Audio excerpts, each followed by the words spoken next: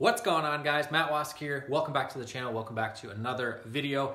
Today I want to share with you guys how you can set up your on-page SEO to help you rank for other keywords that your main headline is not about. So for example, let's say you are building a site for a lawn care business. You want the homepage, let's say it's based in Houston, Texas, for example. If you want it to rank for not only lawn care, but you also want to rank it for lawn mowing, lawn care service, lawn maintenance, grass cutting, all the different variables, I want to show you guys how to do that in this video with a free tool which you can use and basically helps you with determining what type of wording you want to throw on your website in terms of the headlines especially, and also throw it into your content. So let's go hop into my computer and I'm going to show you guys how to do this. All right, so welcome into my computer. So the tool that I mentioned earlier is called lsigraph.com, and an LSI is an acronym for Latent Semantic Indexing. I'm not going to get into the full technical analysis of this because it's really not needed. The goal that I have for you with this video is that you will take this website, put it to use with your own website to figure out basically how to use synonyms of the keyword that you're targeting on your on-page SEO. So these different types of synonyms would be used in your keywords, as well as in your content and even in the alternate tags that you have on your images. So what we're basically doing is, let's say we're trying to build a site for lawn care. I know that there are a lot of people here on the channel that really don't seem to know a whole lot about industries. So if you're someone who is brand new to this, and you're brand new to lead gen, you're brand new to the industry or the niche that you're trying to research because you want to build a site because you want to rank it and then get traffic and start either selling the leads or generating calls for an affiliate network, this tool will help you. So what you basically would want to do is input the service that it is that you are trying to rank for. So in this instance, we'll just say lawn care.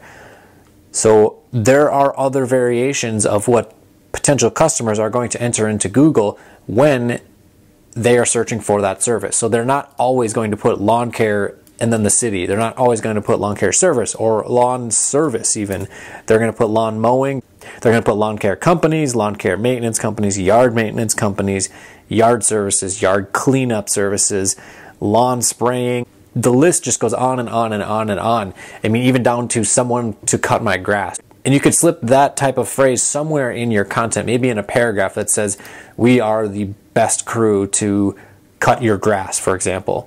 So obviously you don't want to take it just straight out of this and put it into a paragraph that does not make sense, because again, you are writing for people. Yes, you're writing for Google bots and we want to rank, but we want to be writing our pages in a manner that when someone's reading it, it makes sense to them. So again, if you're someone who does not speak English very well, or you can't type English very well, you're going to have to learn.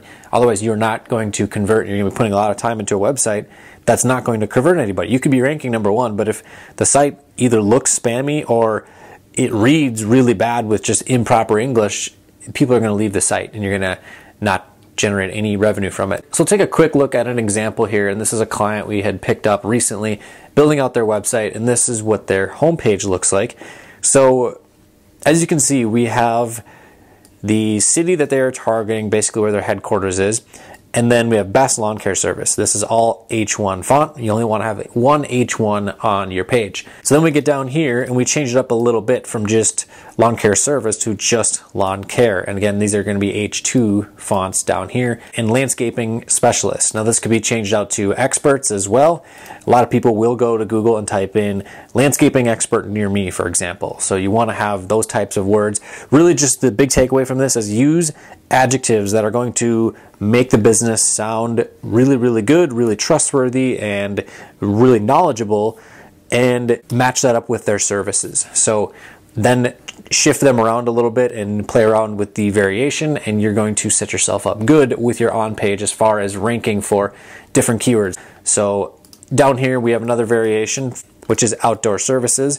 And so then another variation here, lawn maintenance and landscape installation, not just landscaping, changing it up from landscaping. And then we get down here, your trusted local lawn maintenance and landscape company. You could also change this out for contractor. Local is good to have in there as well, especially if it is an actual local business. So there's a quick example of how you can set up your on-page so that way you can basically do like mentioned earlier with not leaving a single stone unturned by maximizing the amount of keywords that your page can rank in, because you have that on-page SEO on par. And as you start building up that authority, of course, then you start ranking and taking up the top spot there in the search results. So if you enjoyed this type of content and learning these types of skill sets, I'd appreciate if you went down below, dropped a like on this video, and if you're not already a part of the family, go down below, smash that subscribe button. And if you want to learn more in-depth information when it comes to building websites, ranking them in the search engines, and monetizing them with pay-per-call affiliate or lead generation offers, there's a link down below to my course. And if you want to get access to the 9 most profitable pay-per-call and lead gen niches, there is a link to download that in the description as well. So I will talk to you guys tomorrow in the next one.